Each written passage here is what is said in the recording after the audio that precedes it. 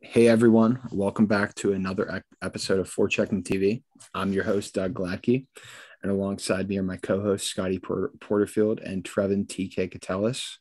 Guys, how we doing this evening? I'm good. Yeah, I'm here. I'm here, Dougie. Fall's in full swing now. I can say as we're in our fall ball season down here at Waynesburg, and it's bone chilling cold pretty much every day we're practicing. But yeah, it's good weather and we're enjoying it. What's up with these little teases of weather? I know this isn't hockey related, but these little days where it teases us, it goes up to like 72 degrees, and then the next day drops down to like 49. Yeah, it's brutal. It's brutal. But let me tell you guys, I mean, you know, any human being of my size and stature loves days where you can get away with both a hoodie and jeans. And not be completely just sweating your ass off. So it's a very positive thing for me in my life right now is that I'm able to just wear a hoodie and jeans and not be sweating like crazy. So, but anyway, all that aside, we have a lot to get into. The Chicago Blackhawks finally, that investigation finally concluded. And my goodness, it's crazy.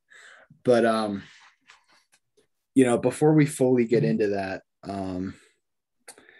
there's just so much that's happened like with that. Obviously we're gonna get into this a little bit later, but before we started recording, the player that's been referred to throughout this entire investigation is John Doe 1 came out and revealed his identity in an interview with TSN's Rick Westhead. But what a bombshell for that got dropped on us yesterday. Stan Bowman stepped down as both the head coach or as both the GM of the Blackhawks and of Team USA. I want to just say shame on both those organizations for giving him the opportunity to step down. They should have fired him outright. And the truth is Stan Bowman shouldn't have even been doing his job throughout the summer, throughout the entire process of this investigation. And all eyes are on the NHL at this point for what they're going to do with Coach John Quenneville, who's currently the head coach of the Florida Panthers and is actually coaching right now against the Bruins, which is just absolutely asinine to me. And then Kevin Cheveldayoff as well, who's the current GM of the Winnipeg Jets. Who knows what's going to happen with them, but they both have hearings with the commissioner this week or early next week sometime. So I'm sure that this is not the last that we're going to be hearing of this. But yeah, honestly, it's just insane. Scotty, we'll start with you. What are your thoughts on this entire situation? So for those who don't know yet, if you even don't know by the time this episode's uploaded, John Doe is revealed to be was a player named Kyle Beach, who's a former first-round pick of Chicago back in 2008. And he basically did, like Dougie said, did an interview with Rick Westhead over at TSN. Basically, not exactly a tell-all, but gave a lot of detail about his time in Chicago and what happened. Obviously, that led to what the NHL is dealing with today, and it's sad, man. It really is. It's like if I've watched that interview beginning to end, and it's heartbreaking to see. It really is. You see a guy who just got broken down. Honestly, he was let down by not just his team, but by the league, his teammates, the organization, everybody. I mean, that guy. One of the themes of his interview was just how lonely he was and how lonely he felt. And honestly, how can you blame that guy? I'd feel lonely too if I was in his position. It just seemed like no one really cared, and he was cast aside. And, I've gone into my diatribe about the situation before, back in whenever the news first broke, whenever we were talking with Dwayne a few months back, and I was pissed about it then. I'm pissed about it now. It's a good thing the Blackhawks finally, stepped up and did what they were supposed to do. But this shouldn't have taken this long. It shouldn't have taken. We're talking Doug, like you said earlier, how it how he should have been able to do his job during the summer. No, this should have been handled a long time ago. This goes way beyond just, accountability through management or the coaches or the players. It involves everybody. I'm not buying. Everybody knew. We've said we know this already. Everybody knew. Brent Sopel and Nick Boynton were two guys who stepped up and said that everybody knew. So if anyone who denies at this point, I'm sorry, I don't believe you. Actually, I'm not sorry, but I don't believe them. I have no reason to believe them. And building off of that, you look at I saw a quote that Alex DeBrincat said about how he was embarrassed by the organization and whatnot. It was something along those lines. Alex DeBrincat wasn't even on the Blackhawks in 2010. I think he was our age. I think he was like 10 or 11 years old. So he was 12 years old, and he like, I'm sorry for hijacking here, but Alex DeBrincat was 12 years old at the time that this happened, and what he did in a quote handled the entire situation better than those that were present in the organization when it was occurring handled it. And exactly, it's just it's insane, and I'll be honest with you, like I said this in a tweet earlier, there's been a lot of due cause recently for Jeremy Colleton's job to be in question, but his words on the firing of Stan Bowman alone should be the nail in the coffin and should cost him his job. He just went into like an entire soapbox of how like that's just not the Stan I know or whatever. Like, I understand that Stan Bowman is the person who gave you your opportunity in hockey to be a head coach, but like, be a better person. Like, and I mean, same goes for the leadership core that's been in Chicago for years. Like, be better people. Don't be cowards. Like, I mean, come on. I mean, the fact that they didn't even interview Duncan Keith is insane to me. The fact that Jonathan Taves and Patrick Kane both knew about the situation, I would imagine. I mean, everyone knew about the situation from what it seems. And the fact that nobody did anything about it, especially somebody the caliber of a Kane or a Taves. I mean, all we've heard for years is just this senseless garbage about how they're all great leaders. Well, they all look like fucking cowards right now. Mm-hmm. Exactly. Yeah, that's honestly the truth, Dougie. I mean, everyone wants to talk about how, like you said, about how great of a leader these guys are and everything, and then they try and come up with an excuse like, oh, well, Jonathan Taves was a young captain. I don't care. Like, at the end of the day, this is not like some situation where, okay, where you are like Kyle Beach, where you are a rookie and maybe you are uncomfortable with stepping up and saying something. There are veteran players in that locker room. Like, there were guys in their 20s and 30s that were in that locker room that knew what was going on, that knew that this wasn't right. And instead of prioritizing, how someone, what someone needed, they prioritized what a hockey team needed. They prioritized putting the team's success over somebody's own feelings and somebody who needed help. And that's just, it's garbage. It's sickening. And it's not even somebody's own feelings, somebody's own safety. Yeah, that's the better word to put it. You're right, Dougie. That's the better way to phrase it. My fault on that. But regardless, it's just, it's tough. You can't have stuff like this going on, and stuff like this can't continue to happen, especially considering the fact that, you see just how, like I said, for our viewers, if you get a chance to watch this interview, please do, because you'll see just how broken this guy is. I mean, he's tearing up the entire time. You can tell that it still affects him to this day. He's been carrying this baggage for 11 years, essentially.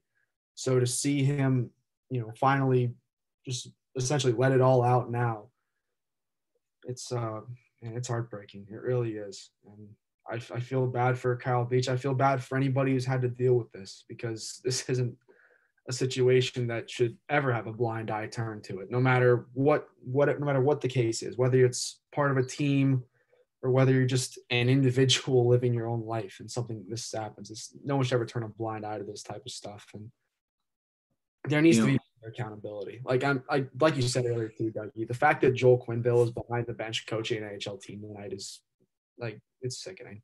That guy has no business being there. That guy should just be getting ready to go to retirement because I mean, if he still has a job by the end of this, that's a huge drop of the ball by the NHL. I don't care what the guy's done and what he's accomplished. It means nothing to me with how he's handled this situation. The saddest thing about this is the Blackhawks' failure to follow through and do the right thing allowed a 16-year-old to get sexually assaulted by this guy. I'm not even going to say his name. He doesn't even deserve the satisfaction of us saying his name at this point. The fact that they just let him walk around and just continue to just live his life and do what he does caused a 22-year-old intern to be sexually assaulted, another player that did not come through and did not feel comfortable enough to follow through with the investigation. And then the most insane thing for me of it all is they let him take the Stanley Cup to a high school with kids. Yeah. I didn't even know that. I saw that in Beach's interview today. I had no clue that's where he went with it. I didn't know that either. And it like shook me to my core for a good couple minutes there. Like I couldn't believe that they let this guy go around kids again. And then after that, after he left the Blackhawks, an organization let him be around kids again. Like multiple times. The amount of just damage that several people have allowed this guy to cause over the past several years, over the past decade plus, is just insane. It's devastating. So easily too. Yeah. It could have been nipped in the bud so easily, and it never happened. Yeah, you could have just nipped it 10 years ago, and so much negativity came from it, and it's all the Blackhawks' fault with how they handled it, 100%. But this is a very important life lesson. There's a very important life lesson in all of this that I feel like needs to be instilled in everybody at a young age, especially athletes. Winning isn't everything. Winning cannot come before being a good human being or, being a good person, being a good husband, being a good father, being a good student athlete, things of that nature. Winning cannot come before that, and when it's at this extreme of a case where the safety of one of your prospects and one of your players, and not even that, just like you're basically the protection of one's morals just gets like thrown out the window because of this. It's horrible. It's just a horrible situation. I'm absolutely heartbroken for Kyle Beach. I'm heartbroken that he's had to go through this. I'm heartbroken for the other people that have been assaulted, and not that it's obviously it's separate, isolated incidents, but I'm heartbroken for Akeem Alou as well. Where, that whole thing went down with Bill Peters when he was in Rockford. And again, the principle of winning and the principle of success was more important than taking care of your own and taking care of your players and doing what's right. It's horrible. So I don't want to put this out there for you. I saw a couple articles about this online. As you said, obviously, the team's more worried about winning than they are about doing the right thing as an organization or as players individually, because any of those players, pardon me there, could have came out on their own and reported this, even if they wanted to go against their team. Obviously, the team wouldn't have appreciated that, but those players could have did that on their own terms as well. But you have to question the 2010 Cup, as well as something that at that point, that was right after that happened, for the Chicago Blackhawks, and that they were more focused on that, heading towards that time, than doing the right thing and reporting this issue during that whole investigation and whatnot going on. And like you said, head coach for Florida right now, I mean, it's a shame for the Florida Panthers because the organization they currently have right now is pretty damn good. It's a star-studded team. They look pretty good under his coaching. And it's a shame it's going to come down to the point where, he has to be removed from that coaching spot. If he's not, as you guys said, that's a shame on the NHL and Gary Bettman. But, Florida's a good team and it's a shame for them. But again, jumping back, I totally agree with that point that Chicago was only focused on winning and nothing else. Yeah. And the big thing is if you're a good team, it doesn't matter who's coaching that team. I could be coaching the Panthers right now and they'd be perfectly fine. Right. Yeah. But, the whole thing is, somebody with the power and the voice that Joel Quenneville possessed back in 2010, he could have had that entire thing destroyed in an hour. It would have taken one meeting. But and he didn't. The entire thing was done. But he didn't. Exactly. He didn't. Kevin Cheveldayoff didn't. There's so many other people that didn't do it. I know a lot of people are saying, oh, Jonathan Toews was a young captain, but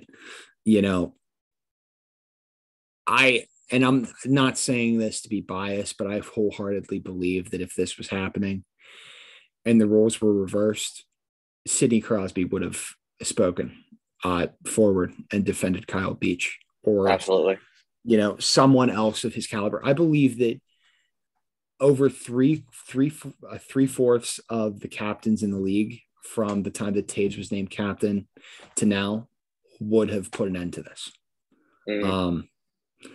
Without a doubt. I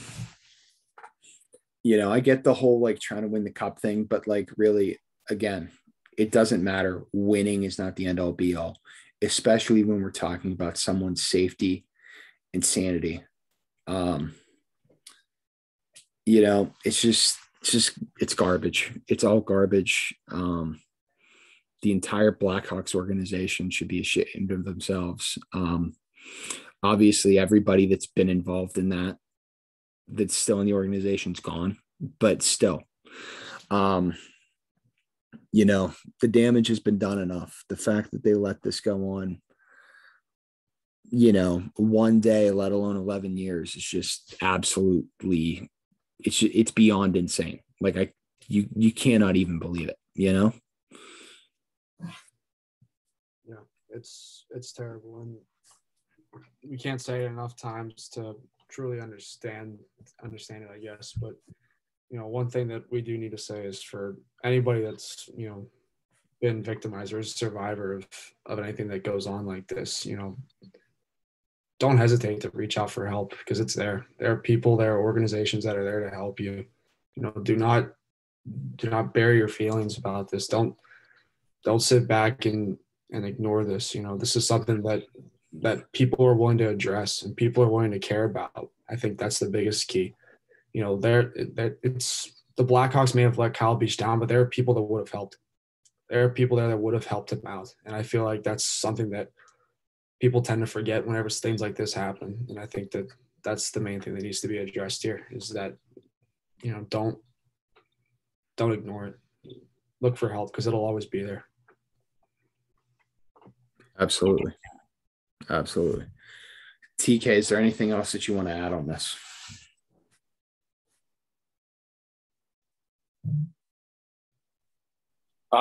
No, on the Blackhawks, I don't think. I mean, we've all kind of said enough regarding it. I mean, if anybody wanted to, as far as the viewers, get into looking at it right now, there actually is some interviews and some videos regarding the actual attorney and lawyer who processed this whole case from Chicago. I watched a little bit of that actually, and the way Chicago kind of told him is, follow where the facts take you, and that's exactly what the attorney did. This said attorney, actually, you have his name pulled up just for the purpose of this, but Reed Shar was his name. He worked for Jenny and Block out of Chicago. He prosecuted a lot of corrupt politicians and terrorists in his time. But that was basically his word to everyone is Chicago told him follow where the facts take you, and that's exactly what he did in the case. But if you're interested in that part of it, obviously you can read more into it. But yeah, like I said, we've pretty much covered as much as we possibly can in Chicago at this point. I totally agree. Moving forward, TK, you said you wanted to recap a little bit of what's going on in the NHL right now. Beyond Yeah, for sure. So yeah. Yeah, I mean the teams. I mean, I'm gonna throw this out to you guys. I'm gonna ask a couple questions to you guys about some of the teams and what you think about some things going on. Have you noticed the trend so far? I mean, obviously we're early in the season. You know, there's a lot of games to be played out yet for sure. But looking at the way things are playing out, do you see the trend of all the teams that haven't been good over the years all of a sudden look like they're good? Give me Buffalo, for example. I mean, they don't look bad. You're Boston and Toronto right now in the standings. What's that? They're above Tampa, Boston, and Toronto in the standings right now. Right, exactly. And I mean, you're down to the final four undefeated teams currently. Florida, Edmonton, St. Louis, and Carolina. And I mean, obviously there's a couple in there that are kind of givens, but you know, some of those ones up at the top, like San Jose, it's a decent team. But just a couple to touch on. I mean, let's talk first with that expansion team. You know, the Seattle Kraken. They are not anything to look forward to right now. If you're a Kraken fan, if you were looking forward to this team, they are not doing too well. So I mean, what's your guys' take on it? I mean, do you see any way that they're gonna improve coming out here? Or are they gonna keep on the kind of train that they're rolling on? I expected this. In my opinion, I feel like the team was assembled to build it up through the draft. They already have a really good piece prospect wise with Matty Beniers. And, you know, if they're able to get a top 3 pick, you know, add maybe a Shane Wright or a Brad Lambert to that mix, they're really cooking with fire in terms of building for their future. You know, because the big thing is like the younger guys they drafted, they're not going to be franchise players for their team, but like they're perfect complementary pieces, you know, like I think of Mason Appleton and Jared McCann, and I see 2 guys there that are perfectly capable second line or third line forwards for a team that has really good center depth. Yeah. You know, on defense outside of Giordano, they're all younger guys that you take chances on, like Vince Dunn, the Fleury brothers, players of that nature. You know, they locked Gruby up to that long contract. It reminds me a lot of what the Senators did with signing Matt Murray in anticipation that whenever that team's ready to contend, he's going to be the guy in net for them, and he's going to be able to be shut down in net for them and take them to where they need to be. Another thing about Seattle, just to throw a little salt in the wound for Pens fans here. I think Brandon Tanev has 5 goals on the year. Yeah, he does. Yeah. It's kind of going off a little bit so far. He's almost at a goal per game right now. Which is unbelievable. I don't understand it, you know. Part of me thinks to myself, like, is it just the way that the Penguins fourth line functions as a whole? You know, because like part of me wonders, like, if you put Brock McGinn in a top 9 role anywhere else, what would he do? Right. You know, like that had me thinking that at least. Jared McCann looks awesome though. He does. That breaks my heart, but good for him. I think he's on a career high 4.4 game point streak right now. Like he's been killing it. So since you're on that topic, Doug, with former Penguins and stuff like that, I want to bring this up to you guys as well. I mean, not that we're anywhere near it. I'm not saying that the Penguins are a spectacular team at the moment, but they're playing great. They're playing decent, pretty good hockey for being out as many star players as they're out. You're down Brian Rust. You're out Jeff Carter. You're not playing Chris Letang. Crosby and Malkin are both out, and yet you're still winning some games. You know, Danton Heinen and them are playing, up on top lines, and they're getting it done. So it's kind of nice to see some of those guys that you didn't really necessarily expect to be, superstar players, but they're covering for all of them and they're still getting the job done. So I think that's kind of nice to see. Yeah, I mean, this stretch of games that they've had up to this point, this would have been something that I would have, you know, just with the way the schedules was to start the year, a 3-1-2 start would have been something that I would have been celebrating if they had both, even if they had both Crosby and Malkin.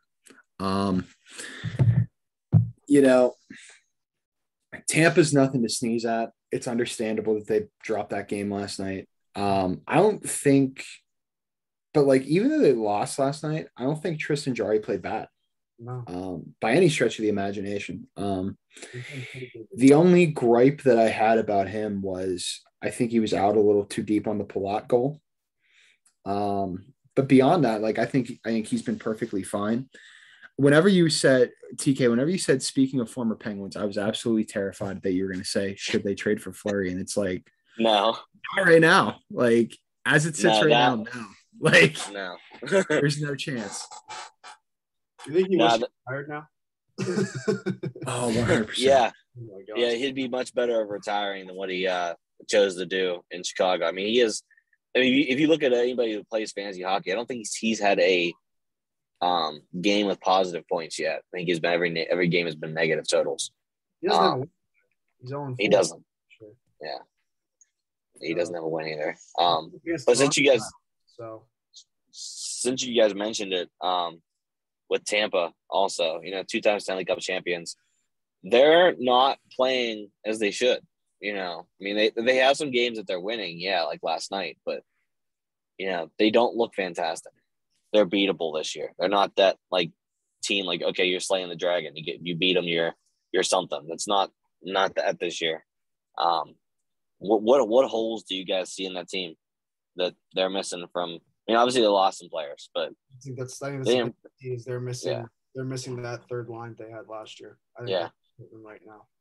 You don't have the guys like or the Blake Colemans or the Yanni Gourds or any of those guys. That's what's going to come back to bite them, I think. And obviously they'll find if they're the Lightning, they'll find a way to finagle a player and put them on there and try and make something happen. But right now it's not there. And don't get twisted. Obviously, Tampa Bay's not in any trouble. It's 3-3-1. That's not a bad record to have at this point. I think more people are just shocked the fact that they're below Buffalo and Detroit in the standings. But yeah, Tampa Bay is going to be fine. The team that I want to get into in that Atlantic Division is the Toronto Maple Leafs, because I know that a lot of fans up north are smashing the panic button. By the way, they're losing 2-0 to Chicago right now. Just thought I'd throw that out there. Wow. Really? Yeah, they're down 3-0. Holy crap. Oh, man. Shocker, Chicago. How much longer do you think it takes before the torches and pitchforks are outside of Air Canada Center waiting to pull Kyle Dubas and Sheldon Keefe out of there? If Chicago wins tonight, yeah, the holy crap. There's all hell's going to break loose. My thing with the Maple Leafs is what else can you do? Like literally, like what else can you do? There's not much else you can do because they're not going to be able to trade one of those core pieces right now. I don't know. What do you mean by what core piece do you think can't be moved? Which one cannot? No, I'm not saying any of them can't be moved or they're immovable. I just think it would be hard to facilitate a trade like that right now. Okay. With where they're at in the season. That's more of a thing you pull off in the summer. You know what I mean? Yeah. Okay, yeah, I get you now. I thought you meant like, let's say it's like if someone offered me Austin Matthews, I'm doing whatever I can to get a deal. In terms of which core player it is, Mitch. I'm all for just catapulting Mitch Marner into the sun at this point. It's not even him. It's the pressure that he's under. It's like the Phil Kessel situation in Toronto on meth. Oh yeah, it's magnified. Yes. That's the thing about Marner is like, even with obviously there was drama with Phil back in the day. It's nothing compared to this. And I mean, no. Phil had it bad, obviously. And I mean, just all you gotta do is look back and see how bad Phil had it. I think Mitch is gonna do way worse than Phil ever did. But the difference between Mitch and Phil is Phil defended himself. Yeah, and Mitch is he's a punching bag at this point. Yes, and he just obviously I don't want to speak for him, but you can tell he just lets himself get in his own head with it rather than just like speak out, I mean, here, Dougie, just not to cut you off, but just to defend Mitch Marner a little bit here. I know a lot of people are dumping on the guy. Listen, he's not sitting up in his house, counting his money. It's like, I can't believe they're paying me to do nothing. Like, guy's got, as fans, you got to lighten up on the guy a little bit. He doesn't want to be struggling right now. No player gets the stage where he's at and is like, yeah, whatever. I'm just stealing money from these guys at this point. He's still young in his career. He still wants to be productive. He has something to prove. He wants to win a Stanley Cup. So the fact that everyone's just dumping on the guy is just unnecessary to me.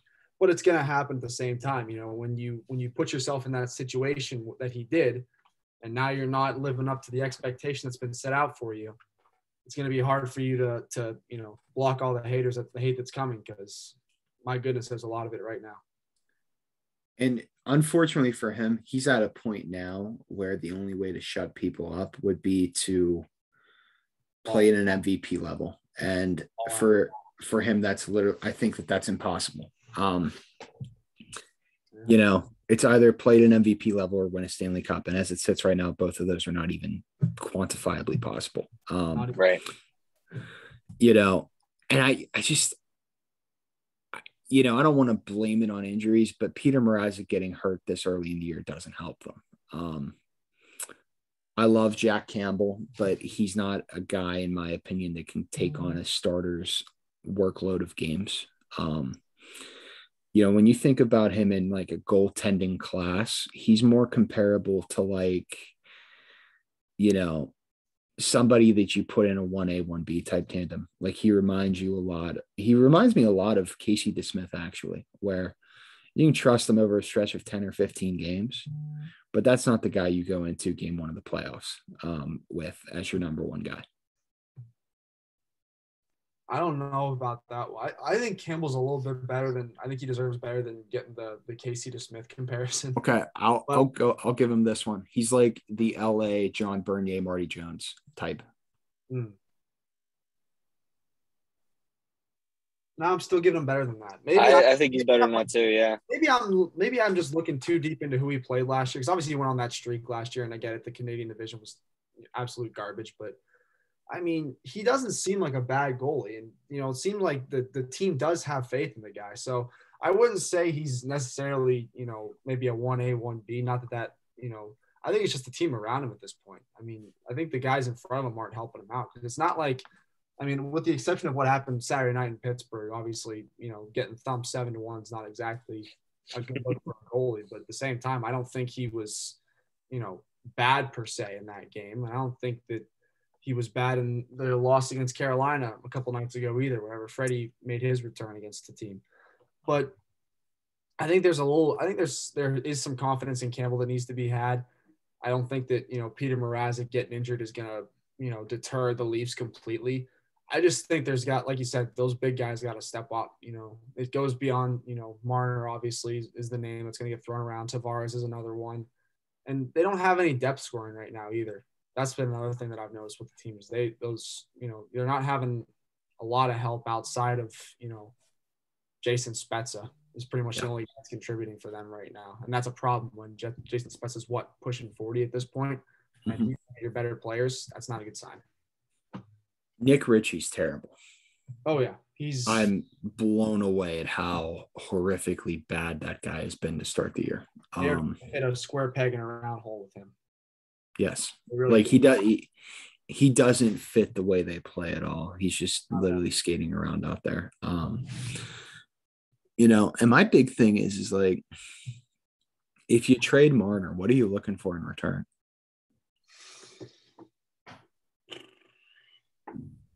I think you could get him for a lot less than what most people think. Obviously he's going to take some stuff, but it's not going to be like. Obviously, you're getting a first rounder. And I'd say you're probably getting, truth be told, the return might be similar to what you got for Phil. If we're being honest, I think it would be. since we're making the Phil comparison, we might as well stick with the trade that brought him here to Pittsburgh. Not saying that that's going to happen, obviously. But, I mean, if you were to move Marner, I'd say throw a first-round pick in there. You're definitely going to give up a prospect and maybe a roster player or two, and you go from there. But I don't think that, I don't think it'll be a king's ransom necessarily for Mitch. Not the way he's playing right now, definitely wouldn't be. I have a crazy take. Let's hear it. If I were them right now, I would offer him to Arizona for Jacob Chikrin, Clayton Keller. Keep in mind, Clayton Keller has been not great. He's one of those guys that I think would need a change of scenery. And obviously, he's played with Austin in the National Development Program. I think he was the guy who was on the wing with him and Matthew Tkachuk most of the time. And it's tough. Like, do you think they'd give up their first? Yeah, you have to. There's no way you don't. Yeah, I was gonna say, like, they'd have to, and then like maybe like a coin flip between Lawson Krause or Barrett Hayden. Maybe. Yeah, I don't know. That's going to be an interesting one. And again, I know everyone's dumping on Marner right now, and it's easy to do that, but still a long way to go. Hopefully he does pull it together, because obviously you don't want to see. I mean, it's way too early to break up that tandem that Toronto's going on up there, but I don't know. A lot of fans are pressing the panic button up north. And yeah, but I think as it sits right now, I think William Nylander is a greater piece of that core than Marner. When you think of Nylander, he's a dude that ever since he signed that extension, like, he's done everything right. He's always played at a high level. He's shown up in the playoffs, and to an extent, like, he's had chemistry with whoever they've had to put him with. Whereas with Mitch, it's like either he plays with Matthews or it's over, Moving forward though, TK, what do you have to touch on for us? I wanted to bring up to you guys and talk about it for a moment. That right now we're all looking pretty right about the New York Rangers at the moment. Yeah, they look pretty good. They have the pieces together. They're playing great hockey. That team looks good. The Metropolitan's going to be a little dangerous this year, because you have at times where the Flyers even look good. It just depends on the game. But I mean, looking at that division right now,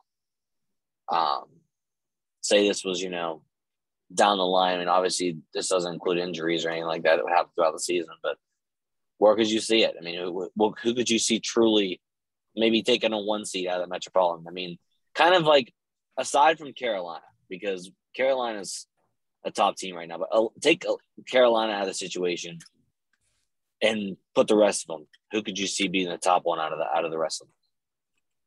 I still think it's Washington and Pittsburgh's race at this point. I feel like every summer we go into this thing where everybody's just spewing, hit piece after hit piece after each organization saying, oh, this is when the clock's going to strike midnight. This is when everything's going to go to hell. But the reason they do that is just so that person can say they had it first, Yeah. With the Penguins, I mean, where I stand with them. I trust Mike Sullivan with my life. The coaching job that he's been able to do with the top 3 centers out has been insane. They've discovered more pieces than I think they actually know what to do with at this point. The greatest thing that has come out of this entire injury scare is the fact that we know definitively now that Drew Connor is elite and can play at that level that Rust and Sherry played at in 16 and that Jake played at in 17, where he can be that depth piece that takes your team from good to great. He's going to be that difference that turns ordinary into extraordinary for the team. And the Capitals too. I mean, they're always going to be good. The fact that they have two good goaltenders again, and they were able to get Vanacek back from the Kraken is huge for them.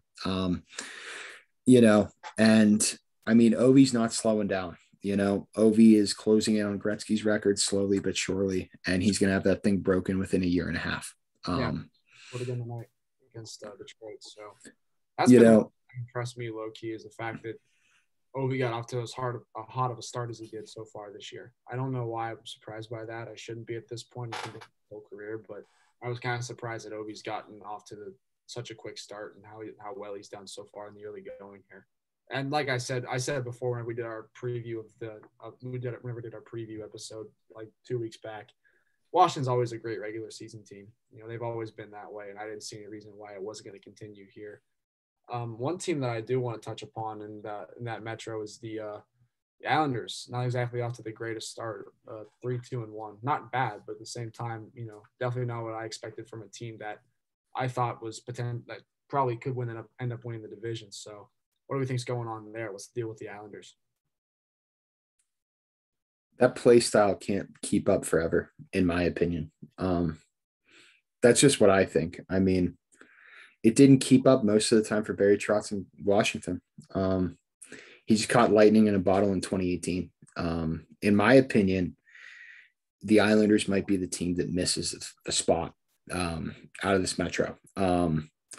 I think once Jack Hughes gets back, he's going to drag the Devils to a 7 or an 8 seed in the playoffs. And they're going to be one of the teams that make it out as a wild card.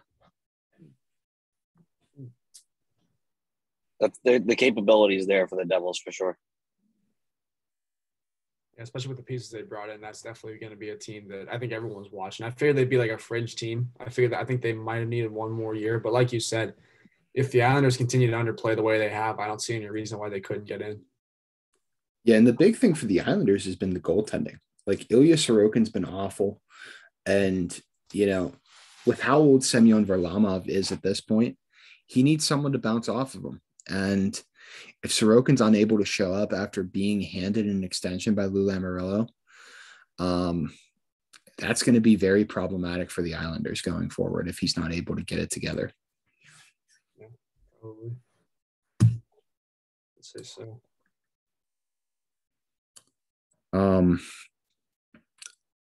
So real quick before we wrap this up, the Penguins. When they get fully rocking and rolling, what do you guys think? Like what's like the state of the union right now? What are you guys thinking? Do you think they are what I've been telling you they are for this long? It's kind of hard to, believe they have done as well as they have to start out the season. I think the thing that's really stood out to me in the early going, like you said, was how well Drew O'Connor's played. I think he's been the biggest sleeper. And I mean, there's no reason why he should ever be getting played behind Sam Lafferty. That shouldn't be happening anymore. That should be done at this point. Drew O'Connor's been a great addition. Like you said, if you want to plug him in on a line with Sid or Gino, it's going to be worth it now. It's worth the experiment to see what's going to happen because I think he can pull it off. Honestly, I'm just tired of seeing Evan Rodriguez center the first line. I think it's time that we move on from that, obviously, and hopefully the sooner guys get back, the better. I saw that Sid did skate today, so that's a good sign. And they're saying I'm reading reports that he wants to be available tomorrow night against Calgary. So fingers and toes crossed that happens. But yeah, I'm just waiting to see what Sullivan does with the lineup first, because obviously everyone has their speculation on what it's going to look like. But I'm just waiting to see what Selly has planned for this unit right now, because I feel like it could be pretty good for us. Yeah. Go ahead. No, all I can say for this team is, like I said, as much talent as you found out of these guys that you didn't think necessarily would be the superstars. Watch out for when all the superstars do come back and you add them to it. That team's going to be a runaway train from what I can see. Yeah. And, the biggest storyline to start the year, in my opinion, was the resurgence of John Marino. If you have that guy rolling in a second pairing role and Letang comes back to form after he's feeling better, good God, just look out, And in terms of the lineup, it's not as much as what it's going to look like when Sid comes back. You need to look at what it's going to look like whenever Sid and Jeff Carter come back. I've read reports that Jeff Carter is going to be ready towards the end of this week and early into next week. So looking at what the lineup could potentially look like whenever both of those guys are in the lineup is going to be more telling, because that'll give you a better idea of what it's all going to shake out and look like whenever, in a system where Malkin's healthy as well. Right now, Evan Rodriguez is on a line with Crosby and Gensel. I'm not saying I fully agree with it, but part of me believes that whenever Carter comes back, O'Connor may end up going up with Sid. And that's going to be interesting because, Sid likes having guys that carry the puck well in the offensive zone. From what we've seen so far, Drew can do that. And, I'm just all for just giving Sidney Crosby the young wingers and just letting them light it up.